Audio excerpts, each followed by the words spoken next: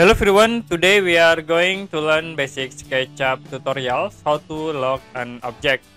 To lock an object in SketchUp, you need to convert into group or component. As example, I will create for rectangle in it, and then you can use pull or push tools to convert into 3D. Now, if you want to lock this object, you can convert into group. You can triple click, right click, and then choose make group. To lock this object, you only select, right click again, and then choose lock option. So the object will be automatically locked.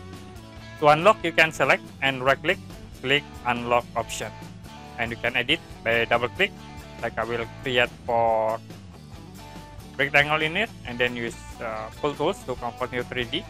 Now you can lock again, right click and click lock. Okay, that's it for basic SketchUp tutorials how to lock an object. And if you have any question about this tutorial, you can comment below this video.